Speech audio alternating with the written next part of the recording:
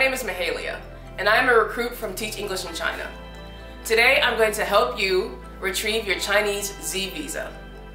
What this will do is help you prepare for all the documents you need to have in order before you go to your Chinese consulate. You need 4 items.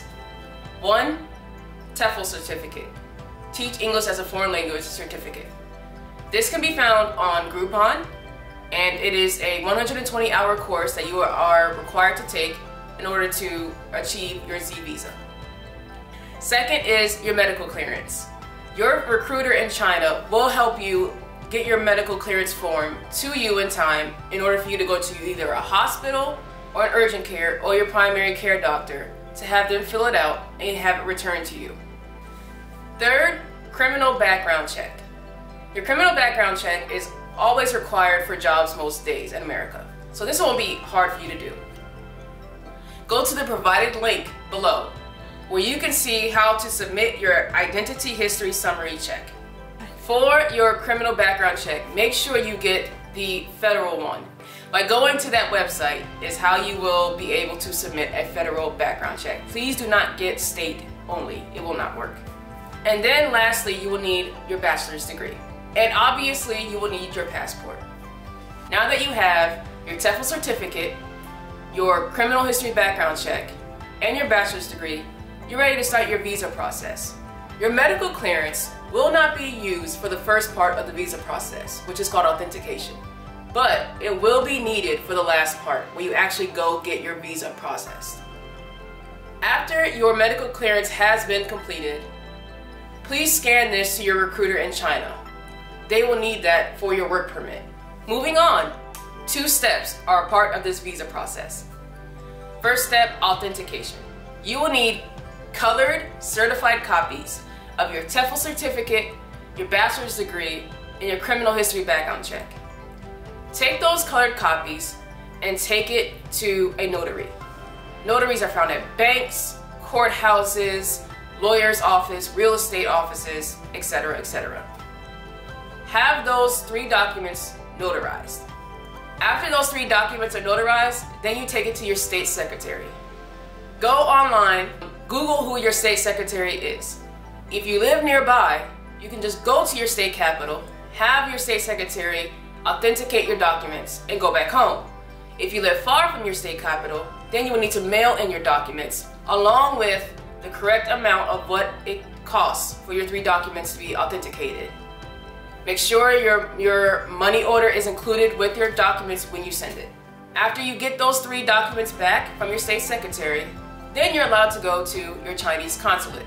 To find out which Chinese consulate your state belongs to, go to the provided link below. After you find out which consulate your state belongs to, take your 3 authenticated documents from your state secretary and go to that consulate. You cannot mail in your documents for authentication. I'm sorry.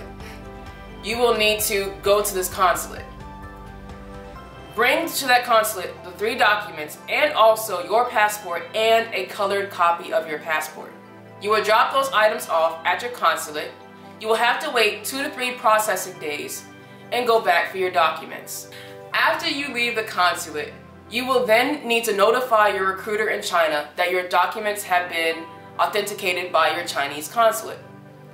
You will scan those documents to your recruiter in China. So make sure you have a scanner and a fax machine nearby.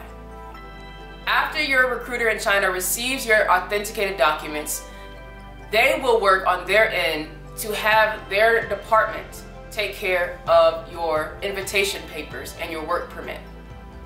In a couple of weeks, you will receive from your recruiter in China your work permit and your invitation letter.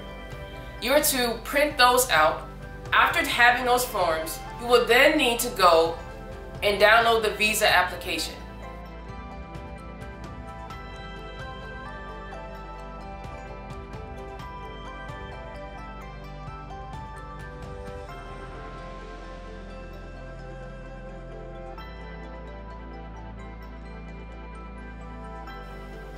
After you download the visa application, you will need to type in all the information. Your recruiter in China should tell you what's the name of your school and the address that they have, and also a contact number. because that will be needed for your visa application. After you have typed in all the necessary parts of the form, you will print the form, take your invitation letter and your work permit, your passport and a copy of your passport back to that consulate. But this time, when you go to get your actual Z visa, you won't need to go. You can have a travel agent appear for you, fill in the paperwork, and then get it back to you. If it is easier for you to do it, then do it that way. But you can use other visa process services, such as Visa HQ, Travel Visa Pro, Passport Visa Express, and Tra Visa, to help you have your Z visa processed in a correct and timely manner. It should take about 6 to 10 days for you to receive your visa in the mail.